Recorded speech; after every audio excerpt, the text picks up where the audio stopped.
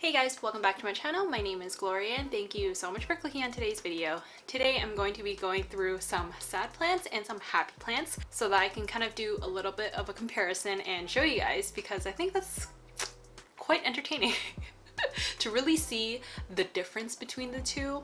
And yeah, I hope you guys enjoyed this video idea. If you haven't done so already, make sure you subscribe to my channel so you don't miss out on any of my future videos. And yeah, let's just jump right into today's video.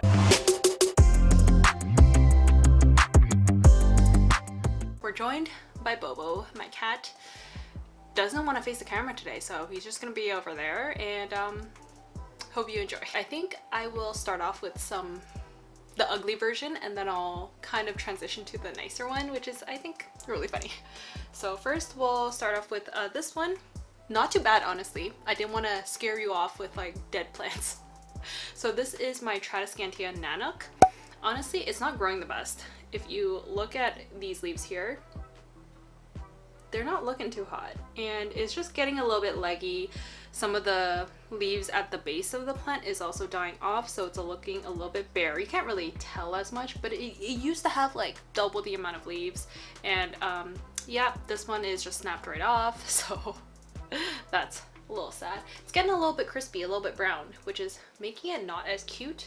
So yeah, this one is the Tradescantia nanouk, which has some purpley. I really like the backs of these leaves. It's like nice and purple, pinkish.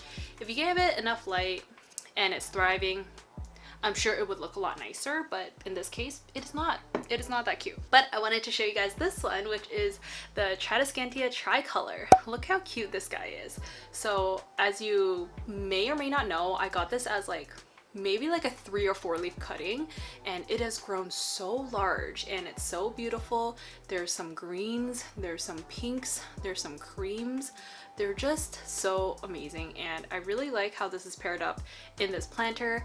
I kept this one for myself because I found the back, like the face looks really toasty, like it got burnt or something like that, which I mean, I don't mind it because it's just for myself, but I wouldn't particularly sell this on my website, on my Etsy shop. So yeah, I just kept it for myself and planted my beautiful tricolor in here, and I think it looks so much cuter compared to this leggy boy, right?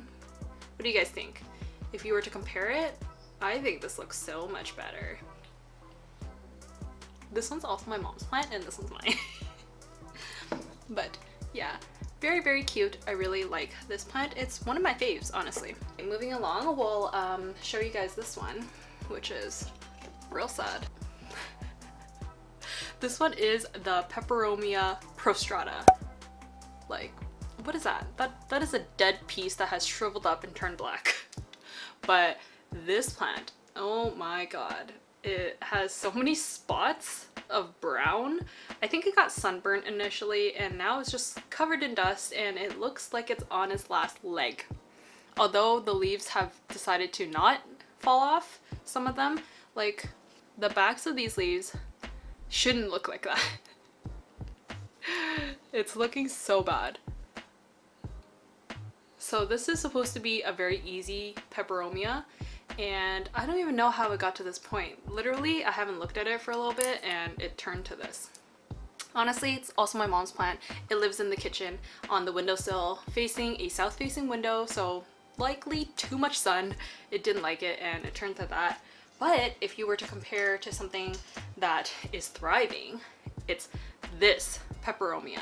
It's a peperomia obtusifolia, but this one is the variegated version, and look at how stunning this is. This has grown so bushy and it's so nice, and yet, what the heck?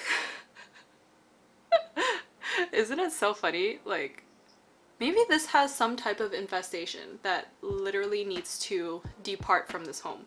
But this one is thriving. It has so many new leaves. All the new ones are at the top. As you can see, it's a little bit lighter in color, and then the bottom has like the more mature leaves, and it's just doing really, really well. I think this one looks really nice.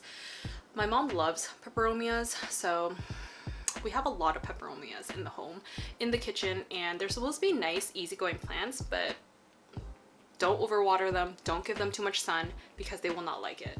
This one, doing great things.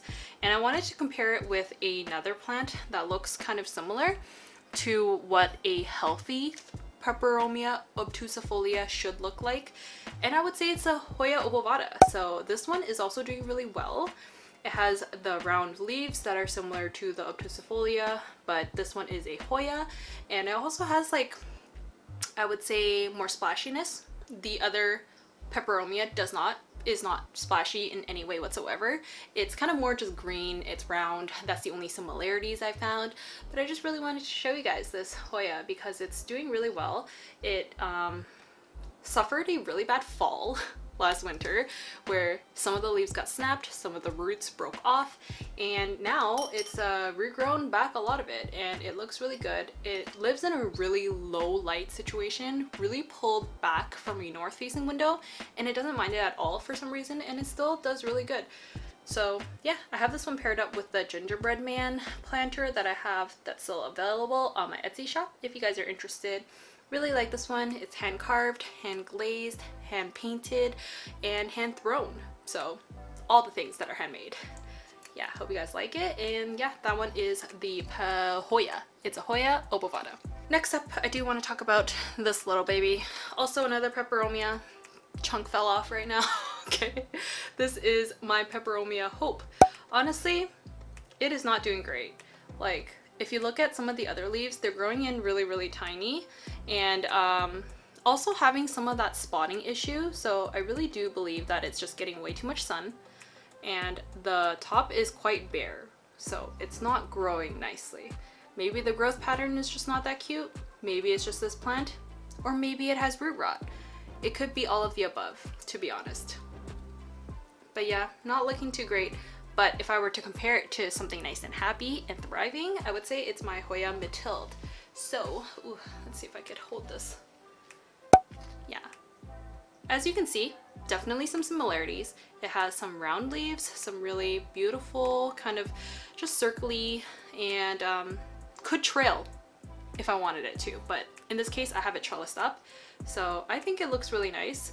If you were to compare the two, you could definitely see this one's doing a lot better and looks a lot nicer, healthier. And then this one is like a scraggly mess. But that's okay. I mean, just because plants are ugly doesn't mean you should not love them. And in this case, unless it's like fully dead, I don't think it ends up in the trash can for us. So yeah, this one is Hoya Mathilde, doing great things. It is growing really well. It is thriving. And couldn't be happier. Am I on to my last one? Yeah, on to the last one. This one is a sad little cactus that has literally shriveled up and is covered. And when I say covered, I mean covered in mealybugs. So you can literally see the mealybugs on like the little spikes. I don't know if you guys can see, but this one is not coming back. I'm pretty sure it has root mealies. It is fully deflated. It looks dehydrated and flat and brown and a lot of dust too. So it's not doing great.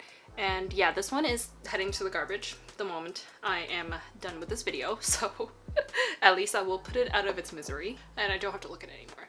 But this one is sort of a cactus. It's a euphorbia. It's not really a cactus, but I don't really have that many cacti in my collection that are, I don't know, round. This one isn't spiky, but this one is my euphorbia obesa. Very cute. It still looks really symmetrical. Pouring rocks everywhere. This one's also really low maintenance, and I think it looks really cute. Looks like a baseball. And I think it's thriving. So I've had this one for, I would say, 1.5 years now, and it hasn't really grown, but it also hasn't died. So this one, we've had it for a much shorter time, and it has turned to this versus this. So that pretty much concludes today's video. I hope you guys found it kind of entertaining in some way, just to see kind of like the differences between plants that could have looked similar but ended up going down completely different paths. So one obviously was thriving and is growing really well and is green, is lush, it's beautiful, and then the other plant is literally on its deathbed. And yeah, I hope you guys enjoyed today's video. And we're joined here by my cat Bobo, which didn't even want to say hi to the camera. Very rude, but we'll forgive him because he just came out of cat hospital and is recovering, so maybe a little bit camera shy.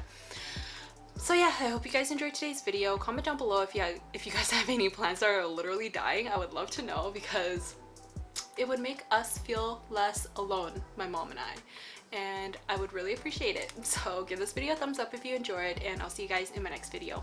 Bye for now.